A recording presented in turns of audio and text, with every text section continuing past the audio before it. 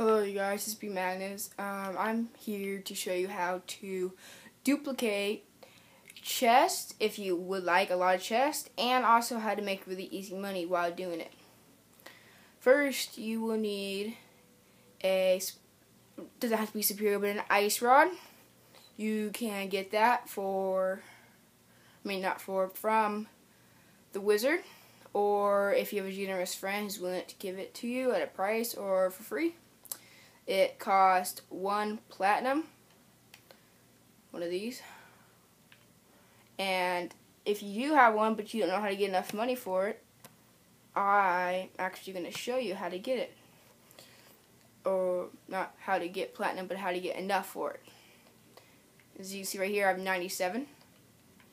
Okay, so what you would need is, you would need an ice rod. Oh, one more thing, a hammer of any kind. Mine is a Hamdrax. Okay, so I have like thorns right there, that's why I got her. Go up here. Let me get my chest. You have to have a chest to start out with, too. Okay, you are going to get it. You're going to get an item, any kind of worthless item that you can get. I'm going to use an arrow, because arrows are really easy to make. Then I'm going to use my ice rod in the left corner. And see how it's got 3 for it? Now, if you get your hammer and stuff, you can just keep on doing this. And stuff.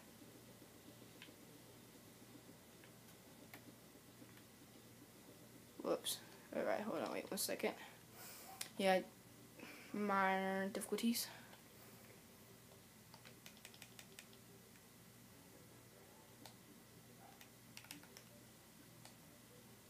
Okay, so yeah, ice rod, melee hammer, and stuff, and just keep on doing this.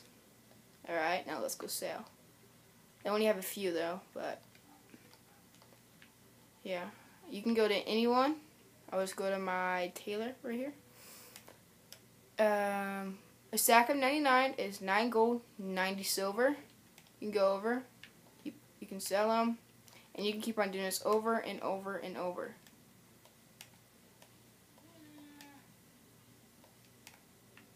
And stuff. You can keep on doing this over and over. And if your friend has a valuable item that you would like, and he's offering it at a price, that's a really good way how to get a lot of money and not tell them. So you can actually get stuff from them.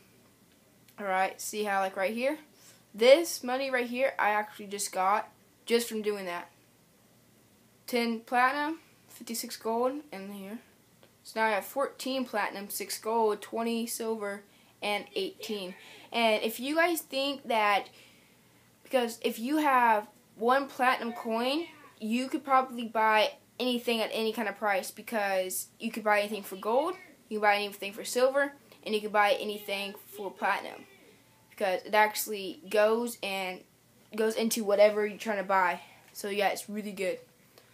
And I'm also going to show you another thing. You guys might think the bell is kind of worthless, but actually, if you can get, let's see here. Well, I'm going to show you how you can get it. You get it from the wizard, once again. If you get the wizard, you can probably do a lot of things. Get the wizard, you buy a bell. It costs 1 gold, right? Then you're going to need to collect some of these things. I'm actually not going to show you how to make the bell, because I actually don't have the supplies for it. Takes some. Here, let me do this a little bit better. Sorry guys, I'm not like that really prepared for this. You go to the, what is this? The guide. You go to crafting. You go to the bell, and this is what it takes. It takes 1 bell, 80 pixie dust, 15 souls of light, 15 gold bars, and 20 souls of sight. And please, if you guys see this, I actually do not know how to get the souls of sight. That's the only thing I need and stuff. But yeah, I have all of this.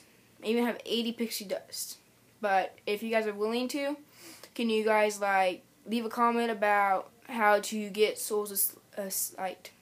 Also, if you guys like my armor, it's actually not what you think it is. I'm actually wearing dragon armor. This is actually a really good combo right here. If you also have wild rocket boots, you can make it so you can go higher with wings. Doesn't have to be demon. It could be any kind of wings. If you have the spectral armor and stuff, best thing to use would have to be the bottom, because it increases movement and magic damage too. So it actually does 3 things. Pretty high in defense, actually better than my dragon grievers, because actually my dragon grievers only do 14. Not that much. Only does 12 increased movement speed and 2 increased melee speed. Set bonus 21% increased melee and movement speed. So yeah, those are some few tips on how to make a fairy bell, which magically summons fairies for how much? I think 36 mana. Let me see here.